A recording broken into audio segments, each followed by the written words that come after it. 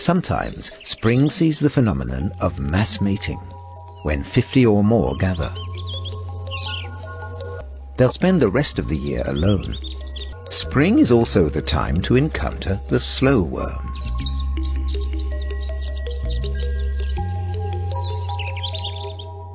It looks like a snake, but only at first glance. It has eyelids, and that makes it a lizard.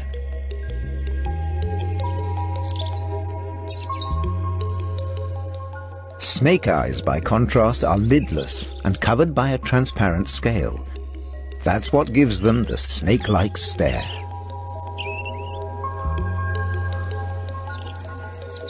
So if it blinks, it's not a snake. A subtle but important difference.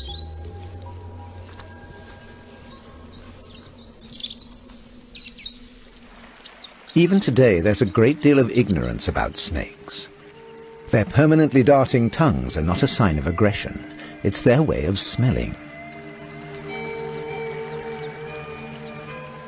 Odor molecules are drawn from the air and evaluated by a special organ in the roof of the mouth.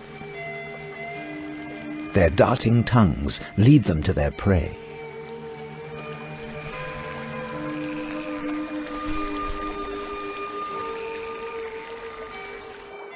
It even works underwater.